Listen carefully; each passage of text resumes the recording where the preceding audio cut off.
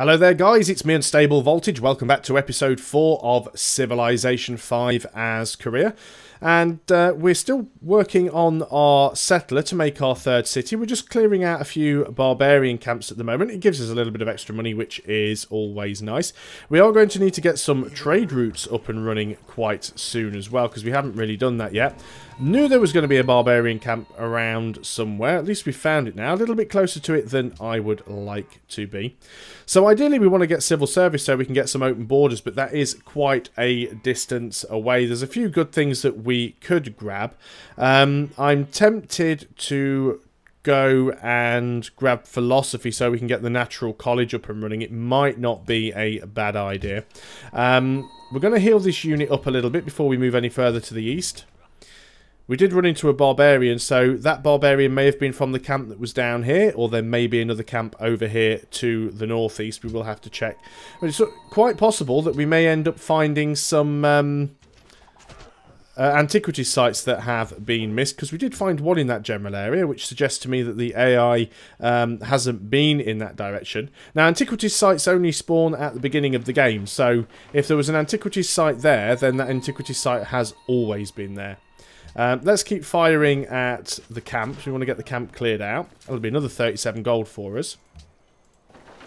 Now we've got another annoying boat over here. Need to try and get rid of all these. There's quite a few little islands in the middle. You'll probably find that there are a few barbarian camps on those, which is probably where a lot of these ships are coming from. You are just literally going to fortify because we can't get open borders yet. And like I said, if the borders expand around them and then fill in the hex they're standing on, they might get squeezed out in the other direction. So we'll have to see what happens with that. We might not need civil service. We might be able to sort of be a little bit cheeky with it. Now, my spearman has drill, because there is quite a lot of rough terrain up here. There's a lot of hills, there's a lot of jungles, a lot of forest. I think I'm going to give the archer accuracy, because the archers down here where we've got a lot of open terrain. Not only that, archers or ranged units are really good for firing at ships that are just off the coast, and because obviously water is flat, shock gives you a benefit on water and not drill. So Boudica's quite at the top of the scoreboard right now. Now, another thing that the enhanced user interface mod does, which is quite nice, is if you actually look here at the side of Napoleon, you'll see the icons for gems and for dyes and cocoa. Now, this represents items that they have for trade at the top, and at the bottom, items that we have that they would be willing to trade. So basically, France has some gems that they're willing to trade. They have extra gems. And we have dyes and cocoa, which means the French don't have dyes and cocoa, and they'd be willing to accept them in an exchange. I don't think we actually have a spare one at the moment. No, we don't. Seoul actually has one of each, although I think we are working on another cocoa, because it says we do have one that we don't have connected up yet. And as you can see at the bottom of this list, it's actually telling us what everyone's got. So the Inca has 1 marble and 1 cotton. The Celts have 1 furs and 1 truffles. France has 2 gems and 1 wine. And then it's got the city-states below that as well. So some really, really useful information that you get from there. Let's continue to try and wipe this camp out. Hopefully we'll be able to move in there and clear it on the next turn before anything respawns in it. You watch a horseman pop out of it now. Shows you what happens. Ah, Genghis. Hopefully he's very far away. Not too sure how we bumped into him. It must have been a boat or something, or he has come and found us. Well, that's another encampment cleared. Choose production. We have finished our settler. So what we should probably do now is... Do we want to go Stonehenge? Do we really, really want to try and get a religion? Or do we want to go Temple of Artemis for the food? I'm going to attempt the Temple of Artemis because the AI doesn't seem to prioritise that much, which, you know, might be a good thing. So we'll go for the Temple of Artemis. We have our settler. Now, the question is, what am I going to do with this settler? There was a couple of choices I had. One was to come and settle down here so we could grab Saprada, which would be quite nice. The other one was to settle a city... on one of these 2 tiles here. Now, it would give us quite a bit of overlap, but it would give us a canal city that we could use to get through these 2 bits of land. which could be very, very useful. We would be getting rid of this banana. In fact, I am actually going to do this, and the reason I want to try and do that is because not only will it give us a canal city, it'll mean we have slightly less distance to go for roads. Or, that said, the same distance of road will be joining up 3 cities as opposed to only joining up 2. So it'll make roads a little more worthwhile. Our 4th city, which we will almost certainly get, will be down here in this direction. So there's Mongolia. He's well over there. I think he's not going to be too much of a problem for us anytime soon. I'm just going to have a quick look over here with the archers. I might as well. There was a barbarian camp on this tile at one point, so it's quite possible that it may have respawned. While barbarian camps can respawn anywhere in the fog of war, they do usually like to respawn on the same tiles over and over again, so it's well worth checking. That's the library finally finished in Busan. What we should probably do here now is get the... I'm going to buy a shrine, you know, because we're just really, really short on faith. But we're going to hard build the granary. And the reason for that is we still seem short on food. Now, we're going to go over here and settle on the bananas. It's a real shame that we are getting rid of a jungle and we're getting rid of the bananas. But it will give us a canal city. At least I think we're far enough away. 1, 2, 3, 4. 1, 2, 3, 4. I think we can settle there. Yeah, we can, I think. So, if we do that, we have ourselves our 3rd city. And this is going to be a canal city now. We can get through there, which is really, really good. So, what we want to do over here is we will go ahead and... let's go ahead and start working on that library. We are going to need that because we're going to want to get our National College as soon as possible. You guys have finished that farm, which is very good. Let's go over here and connect the horses up. It's too far away for us to work, but we will be able to sell the horses. And let's just make sure we're working that slot, because to be honest, it's for food. 22 turns for the Temple of Artemis. Are there any better tiles here that we could be working? Not really. We're pretty much working all of the upgraded tiles.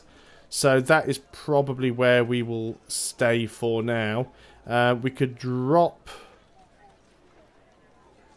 No, I think that's good. We could drop a couple of food and a culture and go for a bit more production. Gets us down to 20 turns.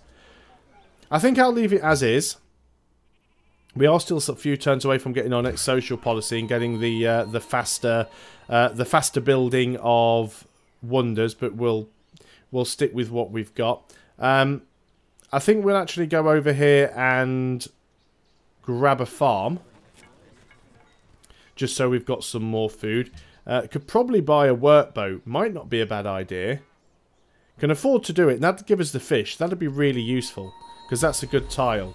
Let's go ahead and purchase ourselves a workboat. 320. Can't quite afford to do it yet. Keep forgetting that I'm playing on Epic. So everything is 50% more expensive than it would be normally.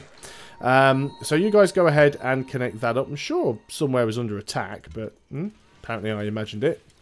Well, can't see any barbarians over here at the moment. Doesn't mean there aren't any around. You guys are fully healed up. Looks like that's the end of the road.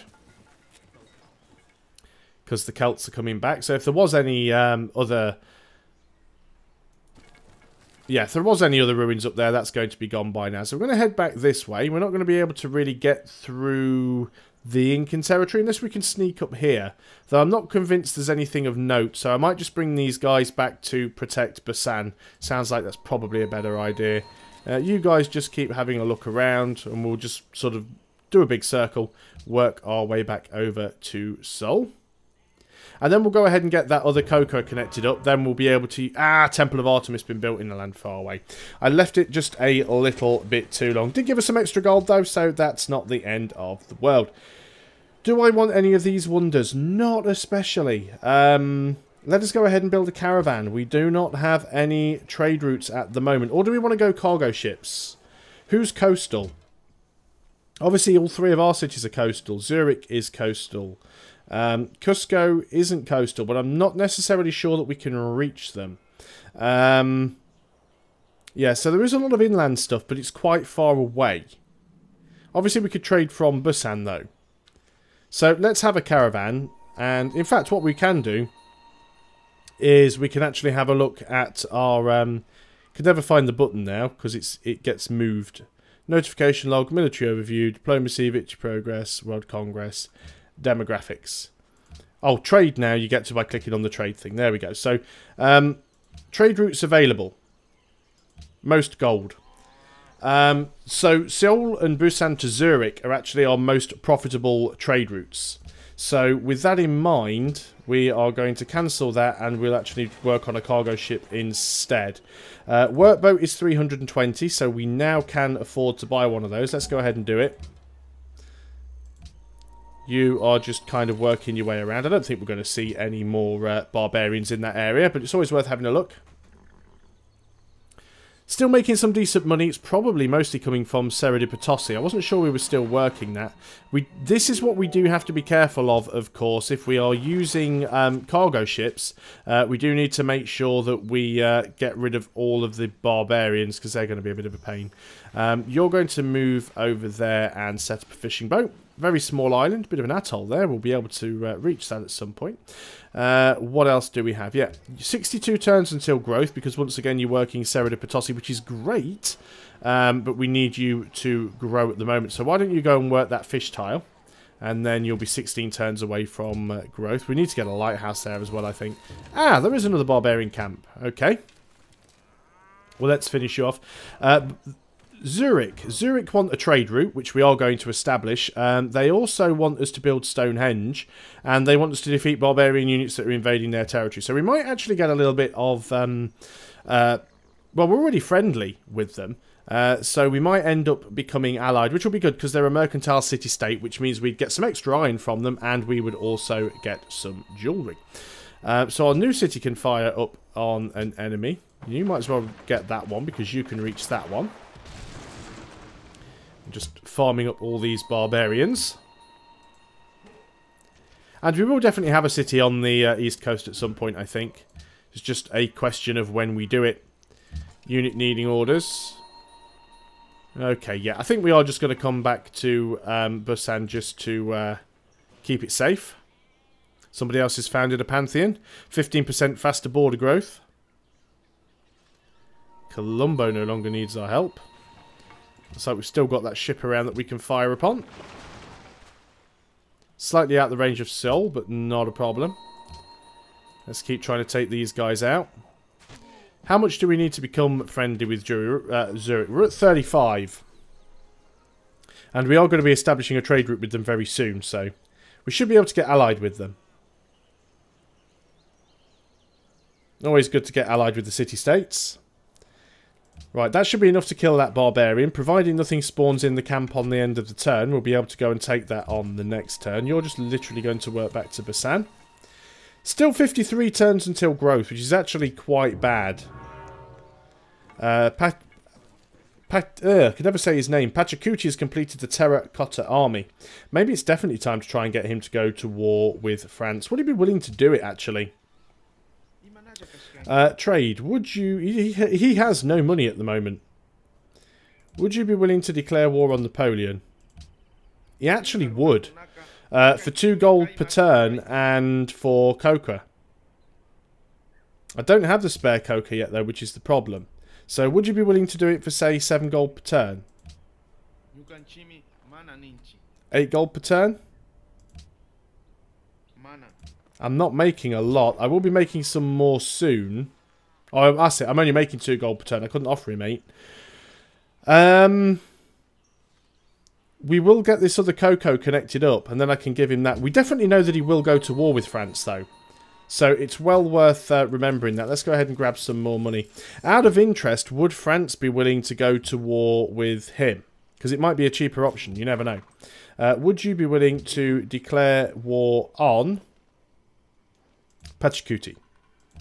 No, he would not. What about Darius? Because he's quite close to you. No. So France is slightly less willing to warmonger than the Incas. Obviously, the Inca's got the Terracotta Army, which has just doubled his number of forces, which is also probably the reason why he's making negative money, because he's probably just been lumbered with a load of maintenance charges, although I always thought the AI either didn't pay maintenance costs on their units or they paid reduced maintenance costs.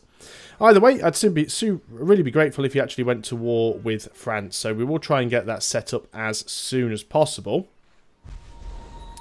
Fifth on food, not terrible. We're not got a huge amount of growth here. Seoul has grown again. So what tile have you gone off to work? You've gone off to work that hill, which isn't a terrible tile. 2 hammers, 6 turns for the cargo ship, 7 turns if we work this tile and get more food. I think we're just going to work this tile and get more food. Cargo ship's not terribly far out. You guys now might as well just go on to... Can't you just stay there? You just go on to alert. Unit needs orders. Let's just have a look over here. Doesn't look like Zurich's being attacked anymore. Surprised we didn't actually get any reputation from them for killing that barbarian camp. Actually quite surprised. We could try and build Stonehenge. I'd be much more willing to try and build the Oracle though.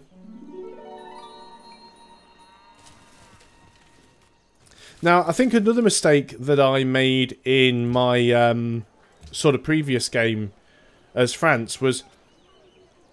Do we want that one?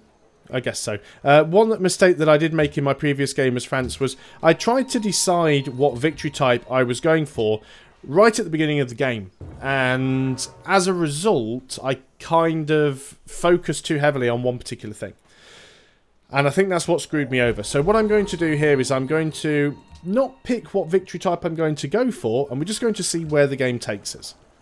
Let's go ahead and get the wheel. That will allow us to build up roads between our cities. That'll help our economy out a little bit. Of course, it is going to keep our workers busy for a while. So we have gone ahead and got that farm there. You guys can go up and build another farm up here. In fact, you can go and improve the stone, actually.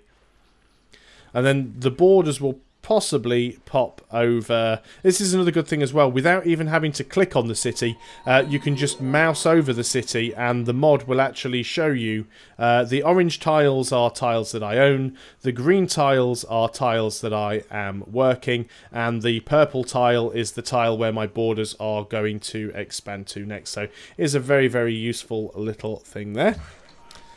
You have finished with the horses. Now, we don't really need those horses. We can probably go ahead and sell them. I would like to get the food, but let's go ahead and get the cocoa so we can trade that with the Incas. Can we sell our horses? Trade. We have 4 horses. Would you be willing to buy them? So what we do is we click on horses, and then we click what will you give me for this? Now, it says looks good to me, which means he doesn't value horses. He doesn't want them. He doesn't have any money. That's probably the reason why. Can't forget about that. So how about if we go to someone like Napoleon? Because he might have some money. He does have some money. So if I go in and click on horses... not his horses. He has his own horses, which means he might not want them. What will you give me for this? Nothing. So he doesn't particularly value horses either. Would anybody like horses? They would like horses because it shows on the little icon there. So if we decide to trade horses, what would you give me for this? You give me 1 gold per turn, which is a little bit too low in value, because a strategic resource is worth 67 gold on 45 gold on standard, 67 gold on epic, and it's a 45 turn deal. So if they gave me 1 gold per turn, I'd only be getting 45 gold, and that'd be 22 gold down. So it's not really the best deal. So we'll wait a little bit till they get a bit more money, and then we can ask for more money from them. So we've got a unit needing orders. This worker, yeah, I think we're definitely going to get the stone with you. It's a slightly more useful tile. We really do need to get those city connections up and running as quickly as possible. We've only got 2 workers. I don't like spamming out a lot of workers. I tend to find that very early on in the game, you can only upgrade so many tiles at a time because you're waiting for text to pop and you're trying to keep your workers safe from barbarians. And then towards the middle of the game, you never seem to have enough workers because you've always got like 100 tiles that you need to improve at any one point. And then towards the end of the game, you've got 20 odd workers that you're constantly having to tell them to build trading posts in worthless tiles that you're never going to work, just to keep them busy. So 19 turns for this plantation, which is a little bit upsetting, but it'll do. So you guys can stay in there. Have got some growth on Jeonju, and I should make sure that I'm micromanaging this properly to keep the keep people on the right tiles. Because currently we are working, I don't know, we're working the food tiles. That's not too bad. Food tile, food tile. There isn't really a better tile that we could work there. Choose research. We could go into mathematics, get the hanging gardens. It'd be nice if we could grab the hanging gardens, actually. That could be quite nice. One turn away from that cargo ship, which we are going to send to Zurich.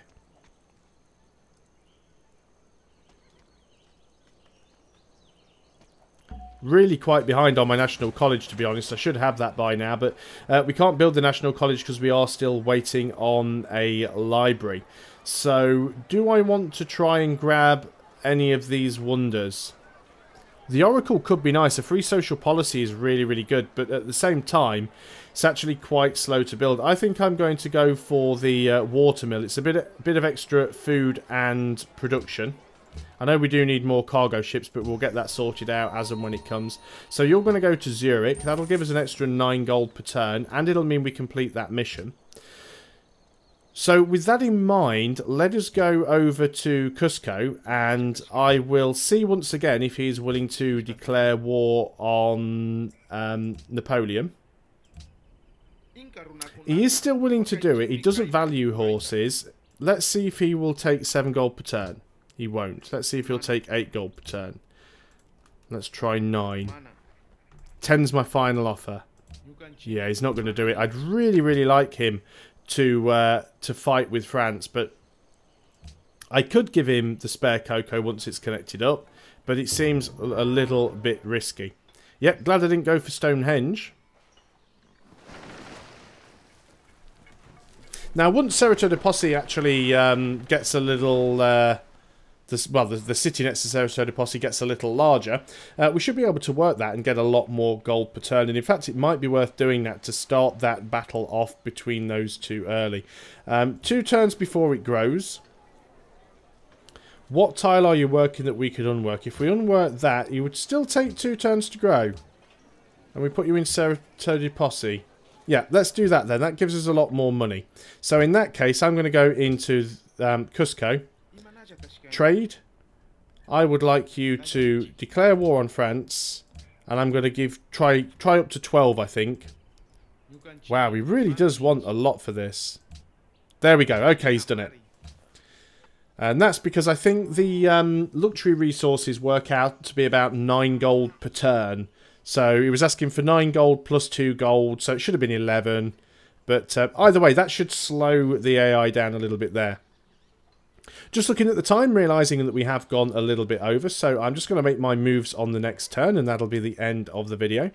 We are at least allied with Zurich now, so you can actually see their icon has turned blue, and it shows me next to them, so that you can instantly see who someone is allied with. So if we look down here at IFE, or IFE, or IFE, we can already see that they are allied with the Incans because their icon is next to them.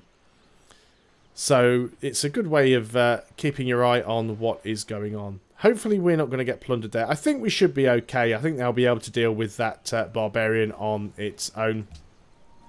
Just going to hit next turn there. I'm not sure if that was the last turn or whether we had a unit to move. Pachacuti is actually building a fair few wonders. It might be worth us going and trying to take his capital at some point, but we certainly won't be doing that straight away. Busan has grown, which we were expecting it to, and I also apologise to anybody for completely butchering the names of these cities. I'm terrible with non-English place names. I'm even terrible with some English place names, but if you know how to pronounce a city, by all means tell me, and I'll do my best. But a lot of the time I just don't remember, or I lack the ability to pronounce the name. But that's pretty much all we can do on this turn, so that is a good point to end the video. We do have some horses and iron to sell, which we'll try and sort out in the next video. But until next time, thanks for watching. I hope you're still enjoying Civilization 5. I'll see you on the next video. Till then, goodbye for now.